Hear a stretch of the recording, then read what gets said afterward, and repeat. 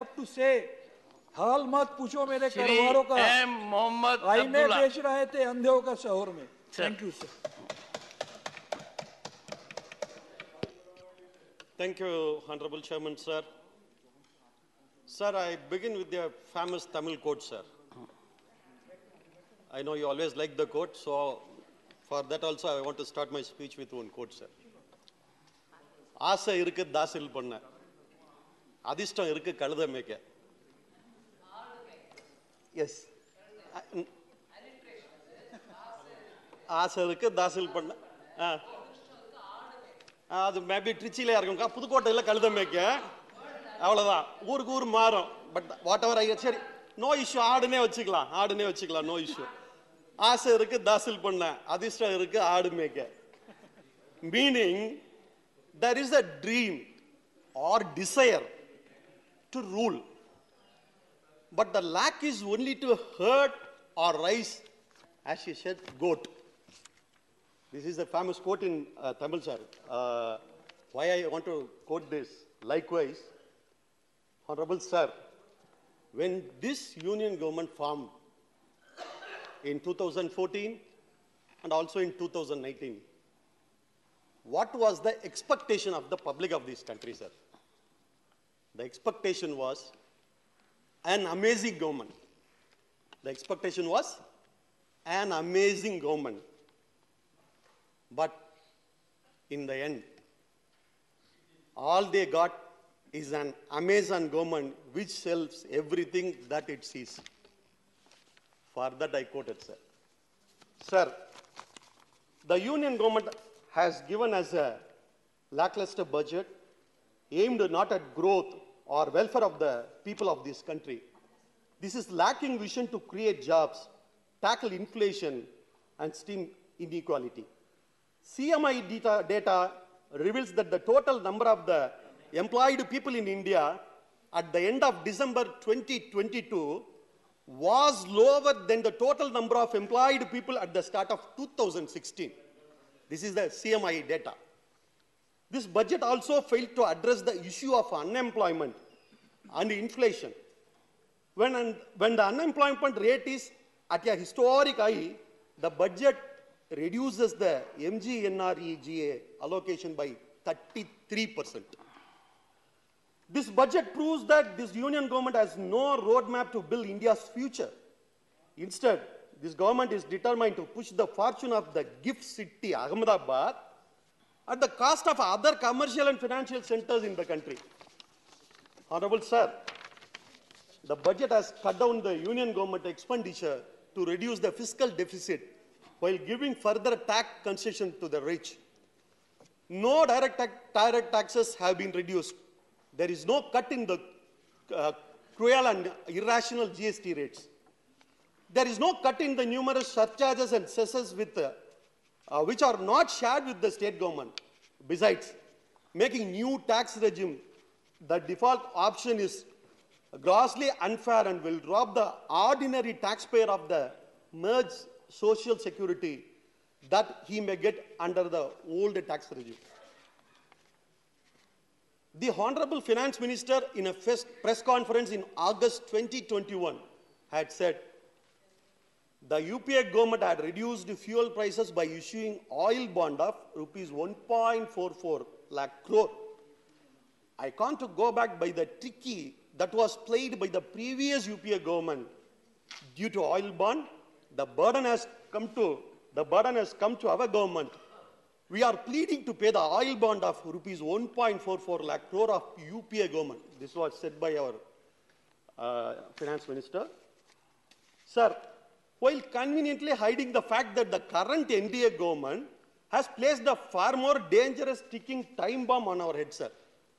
This government has no locus standi to talk about the UPA government or its oil bonds.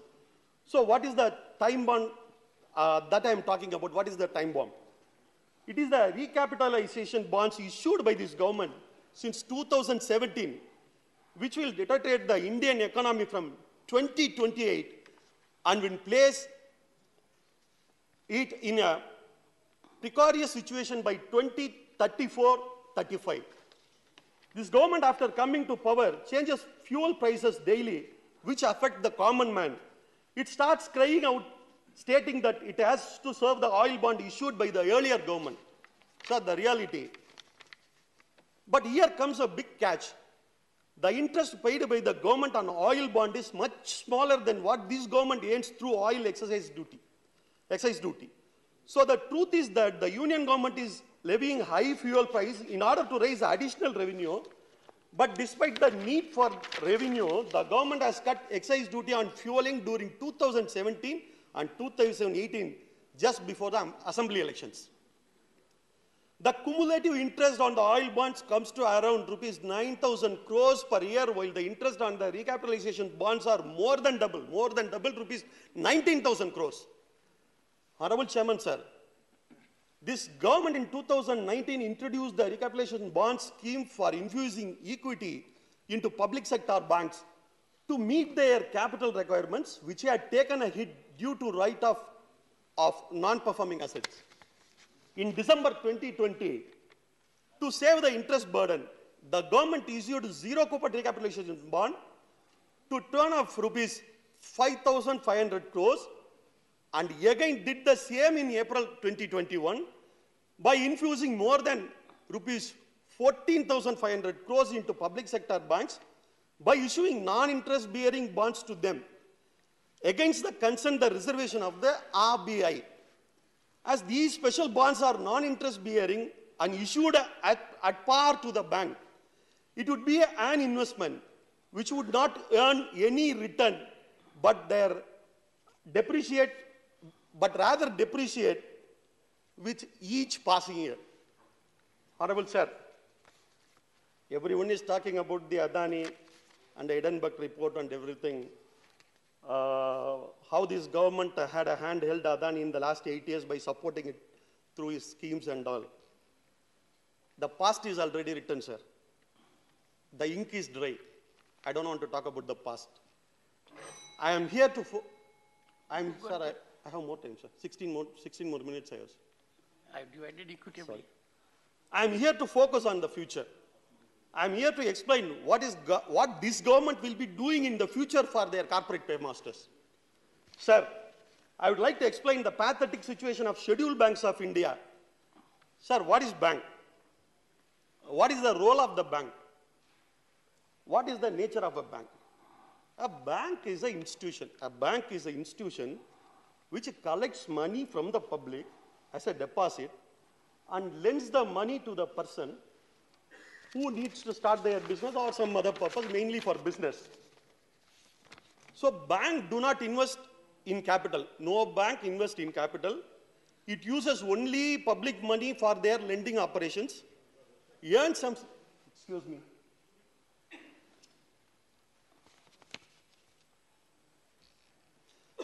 It uses only public money for their lending operations, earning from the difference of interest between these two.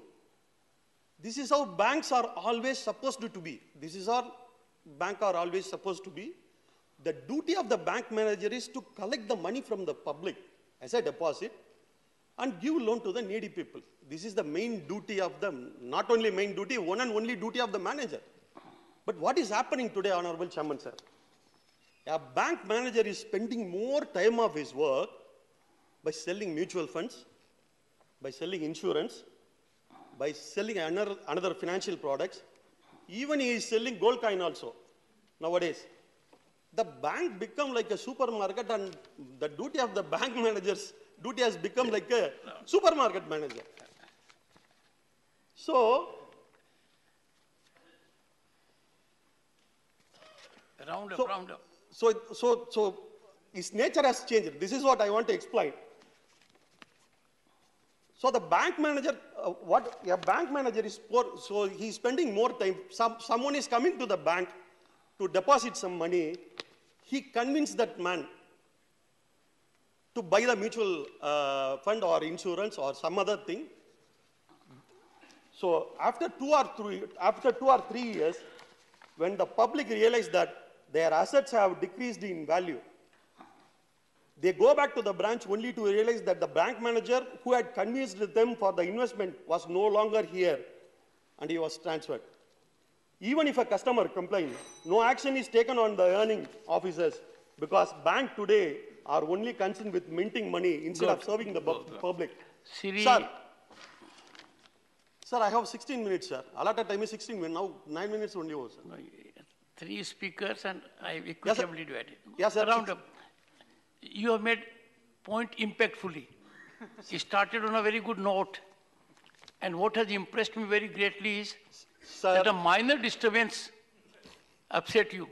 I am sit here and the kind of disturbance I face. Cooperate with me, cooperate with me. I can understand you, sir. Conclude, But I have a time, sir. Please conclude. Yes, sir. Yes, sir. So 90% of this country are innocent and blindly believe the bank manager by thinking that they are educated. The activity of the bank manager is already bring down the deposit made by the public in the bank. Sir, this will lead to a situation where the banks are unable to function. And finally, this Amazon government will sell the bank at its intrinsic value, which will be 50 or 100 times lesser than the real value, thereby enriching your corporate paymasters, of which Adani seems to be our favorite. According to me, this government has only 2 policies, sir. One is, if any public sector undertaking belong to the people of India, they will immediately sell the company to their corporate master. This is one policy. And another policy is, while corporate companies struggle, very recently, like your friend Adani's companies were struggling, your government takes common man's money from the government company like LIC and SBI and infuses your friend coffers who uses the money to manipulate the stock market just for his personal gains. This Amazon government either sells all government companies or uses the money from the government companies to invest into your friend's struggling companies. Thank you, thank you. Sir, 1 minute, sir. I just want to conclude because you are not giving me the time. Even nobody is there, you are not giving me the time. Thank you. 1 minute, sir. I just want to conclude, sir.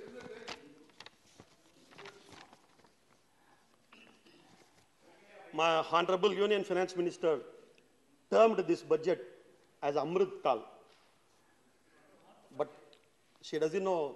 No, I didn't term the budget Amrit Kal. I said budget for Amrit Kal. Budget for Amrit Kal. And we can say budget for Amrit Kal, budget for in Amrit Kal. Okay, budget for Amrit Kal.